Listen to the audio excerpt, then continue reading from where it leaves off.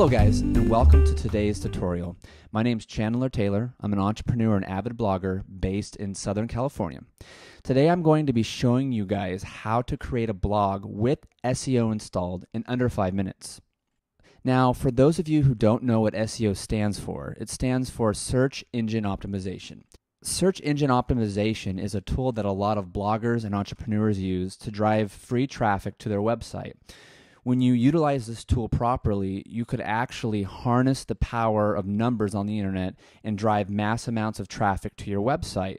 So I really would advise anybody out there trying to increase online sales or online traffic or social media campaigns, I'd advise you guys to look more into what SEO is.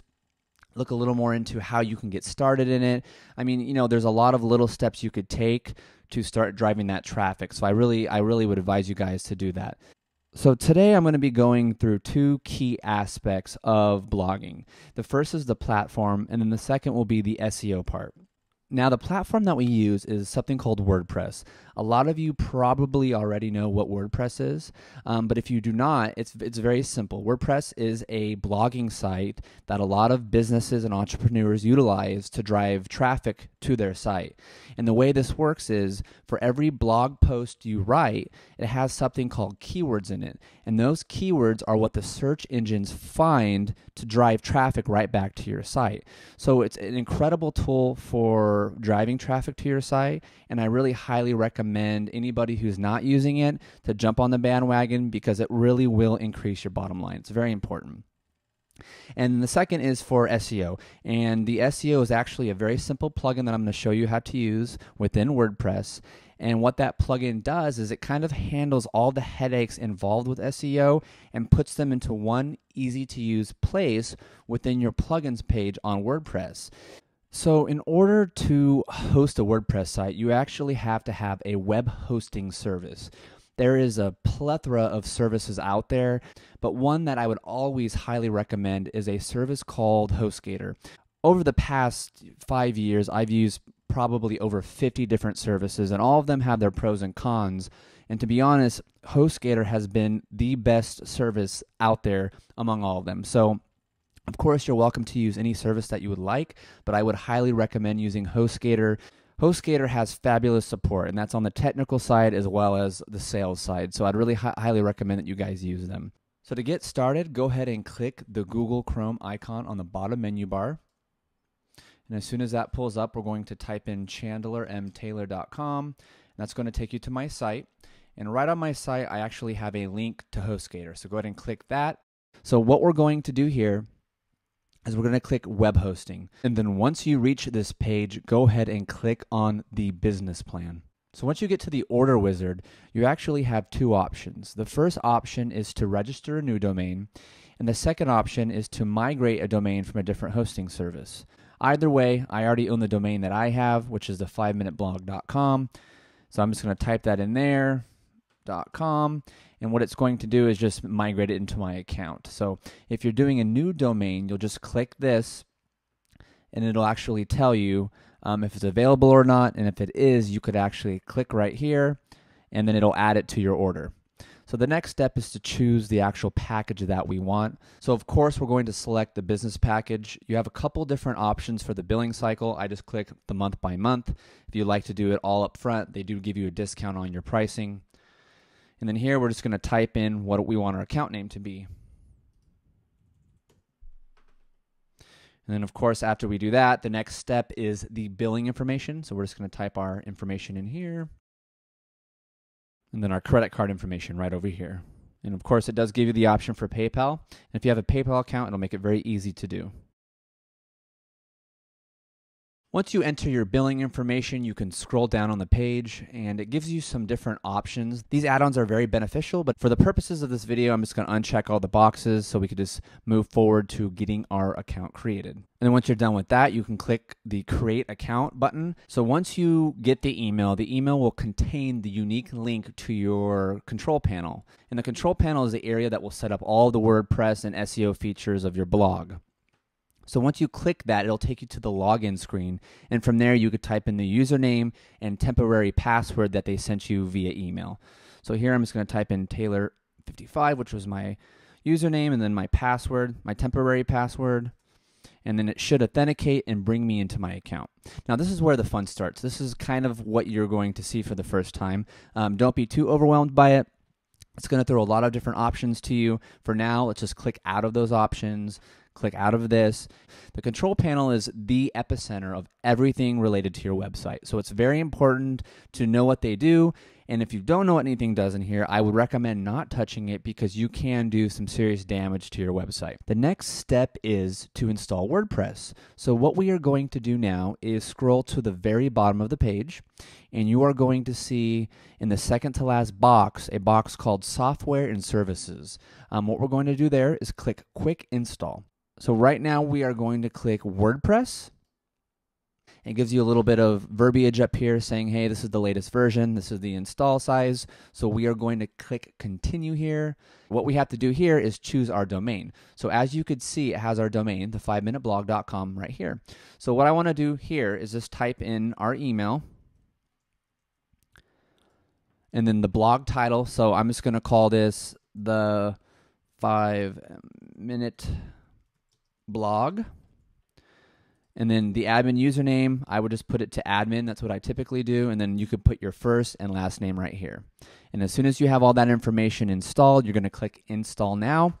And you're going to see it run through the installation process. So once you get to this page, it's going to give you a few different bits of information. This information is very important to remember, so I highly recommend jotting it down. The first bit is the admin area of your WordPress page. This is where you're going to do all of your blog posts. It's where you're going to update any kind of graphics or videos that you have. So it's kind of essential to remember what this link is. Now, the second most important part, besides your username, of course, is the password. Now, this password is a temporary password. As you could see, it's very long and very complicated. So what I would recommend you do is once you initially get into your account with this password, I recommend that you change it. So what I typically do is I just copy paste this and then click the link right here so it takes me to my new WordPress site. So that's exactly what we're going to do. I just copy pasted it. I'm going to click this link and it's going to open a new tab with our WordPress. Now as you can see, it brings us to this page right here. And this page is going to ask for your username and password. As soon as it has both, it's going to take you to the admin panel. So we are going to type in our username, which is admin, and then our password, which was that long password on the quick install page. So I'm just going to do a quick paste, and then I'm going to click login. Now I wouldn't do the remember me because like I said, I highly recommend that you change the password due to it being so long.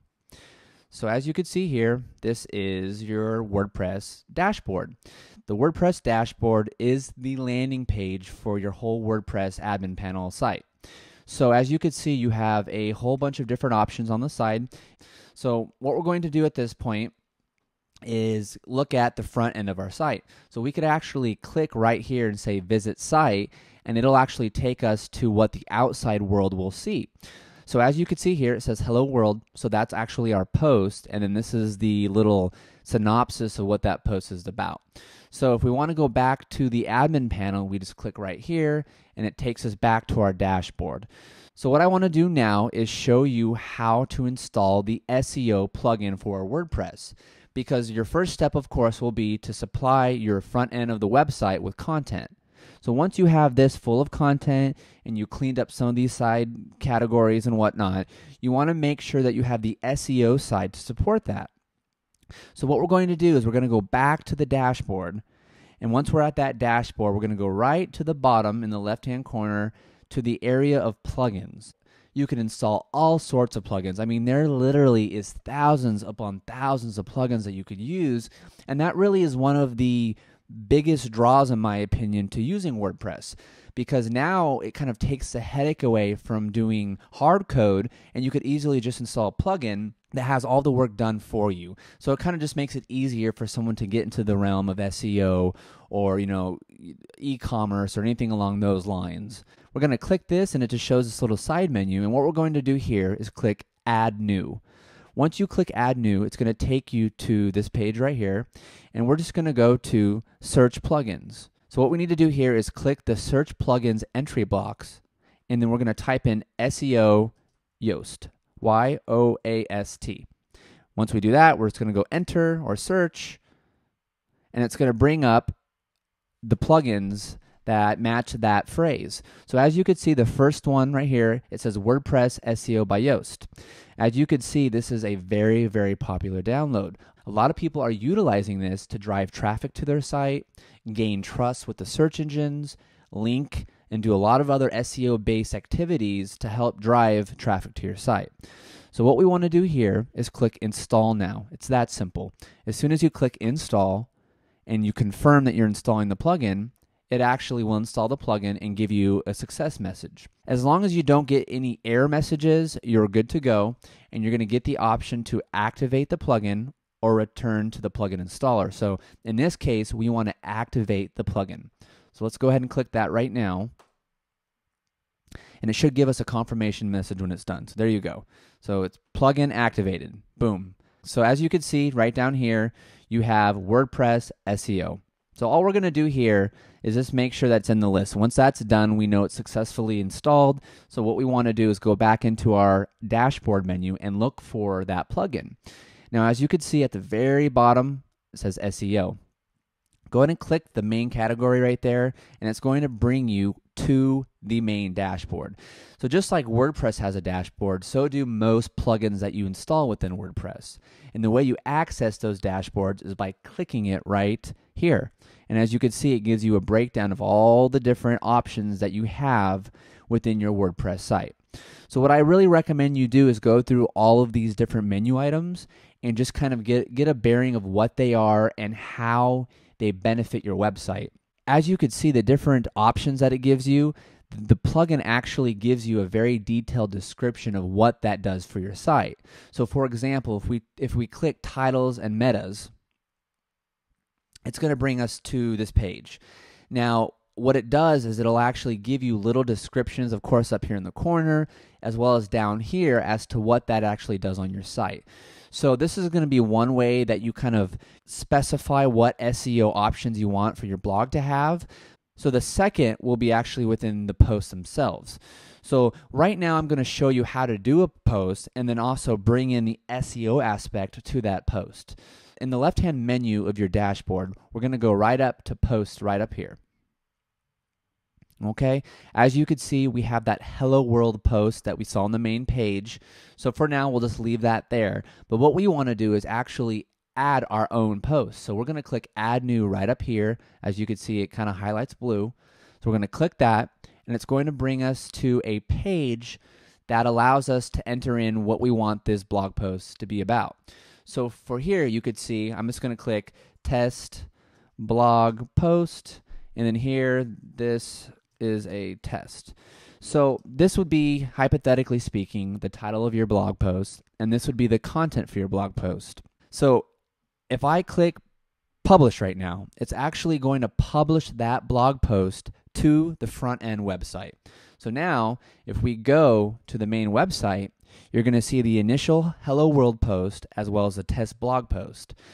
So what we want to do is, of course, add SEO to that blog post, because as it is, this is still very powerful within the search engines, but we want to make it super powerful so that it starts driving mass amounts of traffic to your website. So what we're going to do here is go back to your admin dashboard, back to the post menu, and this is where you could see the different posts that you've posted in the past. So what we're going to do here is just click Test Blog Post, and it's going to take us back to the edit screen. Once we're back to the edit screen, I just want you to scroll down and notice the WordPress SEO by Yoast. Now right here, it kind of simplifies everything that's under this SEO menu so that it's a little easier to understand and a little easier to start working with. So as you can see, you have 4 main tabs, but right now I'm just going to focus on the general tab. This is the most important tab. As you could see, it says Snippet Preview. So if you put your mouse over the question mark, this is going to give you a description of what that does. For example, here it says, this is a rendering of what this post might look like in a Google search results. So that's phenomenal. So what you could do here is change, let's say you wanted that capitalized, you could actually change it up here and update the page. Another option would be is to focus keywords. So right here, as it explains, it says pick the main keyword or key phrase that this page is about. So Pretty much what you want to do here is give a quick synopsis of keywords and subject content that people may be prone to type in to find your blog post. So let's say, for example, you're writing a blog post about business. Let's say your business blog post is specifically about online marketing. So right here, you might want to type in, "This blog helps people understand the basics of marketing."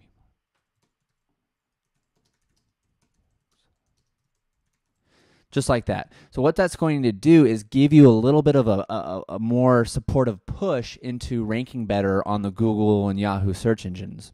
Now here, same thing, the SEO title. As you can see in the description, it says the SEO title defaults to what is generated based on the site's title template for this post type. So just to simplify that idea, you just probably want to put in the same post as up here so that the search engines can grab that and utilize it properly. So I'm just going to copy paste that right into there. So next is meta description. And as you can see, it reads, the meta description is often shown as a black text under the title in a search result. So if you go to Google and type in a phrase, you'll notice that there's a bit of text under the main title, and that's exactly what this meta description is. So it's very important that you describe what the content of your blog post is about so that the search engines have enough to work with to actually rank you and display you on the search engines.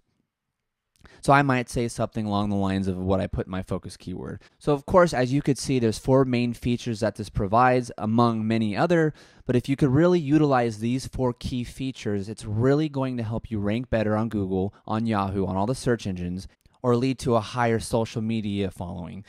Either way, it really does increase your bottom line, and it's something that I highly recommend you do. Now, before you get too intertwined in the SEO side of it, I highly recommend that you just figure out how to post on WordPress, as I showed you earlier in the video. And once you have that down, you could really start messing around with the basics of what this plugin offers. And as you could see, there's just a lot of different options. So the number one bit of advice I can give you is just don't be overwhelmed. Take your time, read about it, and test and optimize. I mean, that's really the key to good SEO is you want to test and optimize. And for example, so with this post, we might want to start messing with the focus keywords and the meta description and the SEO title to see how Google deciphers that information and ultimately ranks that article within the internet. So thank you guys so much for watching this video. It was my pleasure trying to teach you some of my knowledge within WordPress and the SEO realm of marketing. And if you guys have any questions or feedback, please leave them in the comment section below. And I hope to see you guys in my next video. Thank you so much.